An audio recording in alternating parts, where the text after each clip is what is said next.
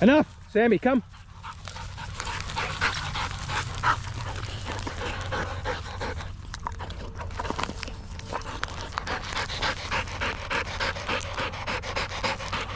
Sammy gets a little over the top, so I break it with voice.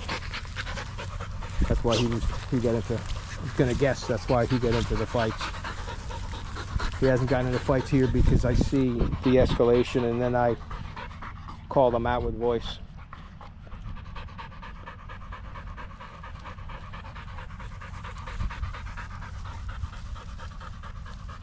He's just got to get used to what that play is. He got to a certain age, and I'm going to guess that the play got to that, and then he got into the fight. So that's when he thinks when the play gets to that state, it turns into a fight. And he's got to learn that it can go there, and it doesn't mean it's going to be a fight. That's all. You just have to know when to call him out, gradually get him there, and he'll be like, oh, I can go here and not get into a fight. That's you have to break it and go back, break it and go back, but at the right times, and you have to have control of these dogs with voice.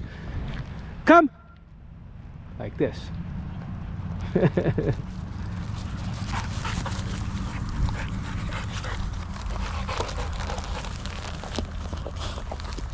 Okay. So I let them go and they start to wrestle, or they start to chase each other, they start to play, and it gets to a certain level there, and I can see Toby's going to be fine, but I can see Sammy is getting to a point where he can go too far, and I call them out. And you want to get to that point so Sammy understands that, oh, I got there and there was no fight. You don't want to stop it too soon, and of course you don't want to let it turn into a fight. So you need immediate voice control, and you need to understand when it's the level. So then you take it there, call them out. Take it there again, call them out. Sammy will be like, oh, I can go there, and that doesn't mean a fight. Then you can let it go a little bit more, call them out. A little bit more, call them out. And then very quickly you're to the point where they take the play to that stage, the wrestling, the really hard stuff, and they don't fight. Vast majority of dogs. I mean, you know, there are some dogs that can't do that. There's always individual dogs. Most dogs, though, I do this, and you know, when they would wrestle with the dog, it would turn into a fight.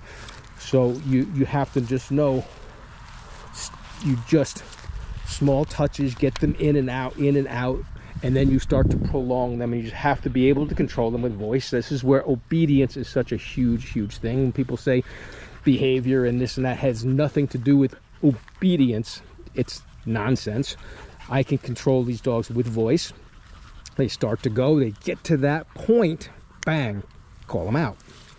And like I said, then you just go longer and longer, and very quickly they're wrestling, they're playing, because I brought them into that state, and nothing, there's no fight. Sammy will know, hey, this doesn't mean a fight in here, right?